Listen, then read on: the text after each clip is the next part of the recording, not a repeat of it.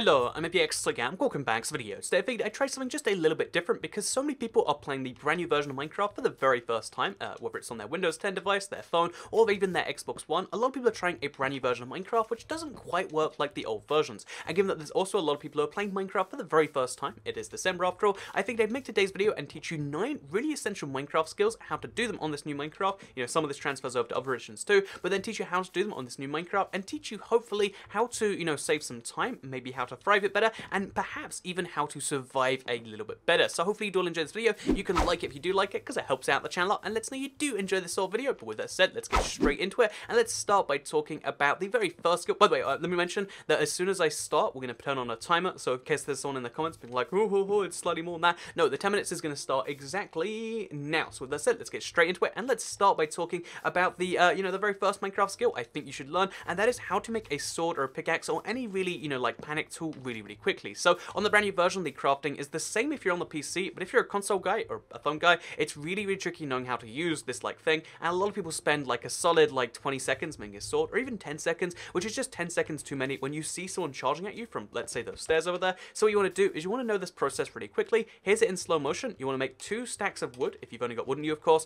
Then you want to go to your crafting table, which is 2 tabs to the right. You want to make the crafting table and 1 stack of sticks, and then you want to place this down really quickly, scroll 1 tab to the left, and there's your sword, and there is your pickaxe. So again, we actually, if you have the extra thing left over, make 3 stacks if you want to have the pickaxe as well. But my point being is you can make it that quickly, and that means you can make it, again, that was 8 seconds if we're doing things slow, but here's how you do things really quickly. Just do all those actions, but know how to make them really quickly, because again, it's a skill really worth learning. So let's show you that right now. We see someone over there, and we're like, oh no, I know, I need a sword. Okay, let's teach you how to do this. You want to go out, you want to make a bunch of this, then you want to go to the crafting table, place that down quickly, go to the sticks, then go left over and make yourself a sword. Boom, boom, boom, they die, hopefully, or at least you have a fighting chance, whereas before you were crafting when they came to hit you, and that's not a good thing at all. So make a crafting table really quickly. The crafting is just weird on this version. A lot of people are helped by just going over to here, but I find learning to use the tabs is a lot more useful, because when you craft something, it actually changes where everything is, which just, it's not useful at all, whereas these tabs, at least things are consistently like, oh, it's on the far left, it's on the 2 to the left, and this one's on the far left. Knowing where those places are can really help you defend yourself. So let's move on to the second tip here, which is actually going to be how you can, actually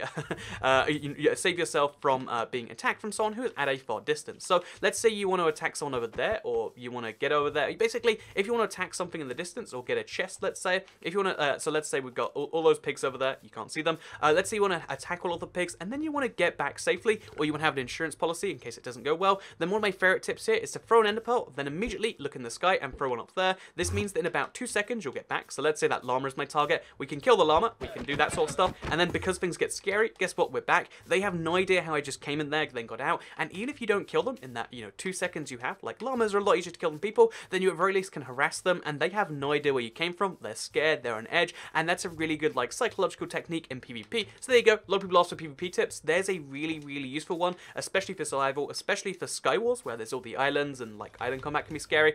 Throw one, then throw one up, and this means you can also do something like open a chest. So this one's a really silly example, but use the anvil, then come back, right? Okay, well, we messed that one up, but you can use it to get a chest and then also throw a thing up in the air if you do things just right. So there you go. Fun fact, that was a second off time. It's obviously a lot harder now that they've obviously removed the oh, we teleported all the way over here. It's a lot harder now they've removed the ability for you to spam them like you could before, but it means that as long as you're going somewhere that's at least that half second away, you can do things quickly. Let's move on to the third tip now, and the third tip is going to be how you can climb up a wall really quickly. A lot of people mess this one up. We're going short on the time because they think okay, we need to go up 4 blocks next to a wall or something. Let's just stack ourselves up. So here is the standard way of doing things: stack, stack, stack, and then jump. But if you're in a rush, if someone's chasing you, that is really just not a useful technique. So what do I recommend instead? I recommend being able to do it while walking up the wall. So you can do things like this, as you can see. Okay, well, that's actually a mess up. You can do things like this. Here's the slow motion version, and as you can see, stack myself up the wall. But let me show you a better example that it's really tricky to pull off, but if you place yourself at the wall and you do things just right, you actually can, as you can see right here, you can climb up the wall. Okay, well, I'm placing just on the bottom there, but you can actually climb up the wall as you go if you're really good at this. I'll show you on screen me doing it with this exact wall, but basically if you look down, if you look to the right, and if you look towards the wall very slightly,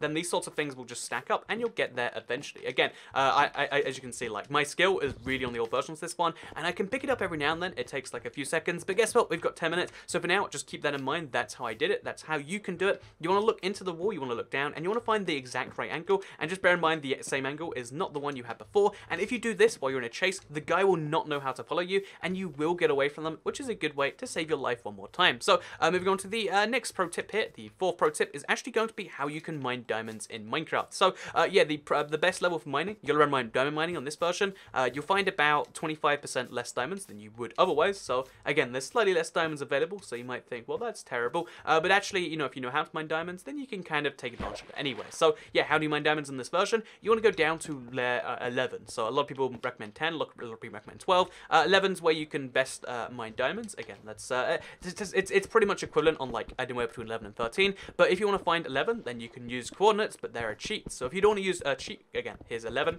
right here. Then what you want to do is you want to mine down to bedrock, and bedrock is at 1 where there's a solid layer. Then at 2, it's a mostly layer. Then at 3, you'll find some, and at 4, you'll find like the tiniest bit. So you want to mine down all the way down to bedrock. So as you can see like this, mine down like that. So mine all the way 4 blocks down, and then from there we can kind of correct ourselves. So okay, once we reach bedrock, it should be layer 4. Okay, so there you can see bedrock's at, we're on 5, but the bedrock's on 4. So you want to go 6 blocks up from bedrock. So 1 block, 2 block, 3 block, 4 block, 5 block, 6 block, or you can go, you know, 7 blocks or 8 blocks if you want to go to 12 or 13, but that's how you measure your height in this version. Without coordinates, you can still do that. I really don't like that. I think coordinates will eventually be in the game, but until there's coordinates, that's how you do things. You measure up from bedrock, and if you mine this way, this is the most efficient point in the game to be mining diamonds, which means I will find diamonds within about 5 or 10 minutes max if I start mining this way. But guess what? The whole video is 10 minutes. I don't have 10 minutes to mine diamonds, so instead we're going to head back up this little way, if we can fire this ender pearl right at least, and we're going to talk about, okay, that's terrifying. I think I just threw that purely up. Okay, yeah, that's a big mistake right there.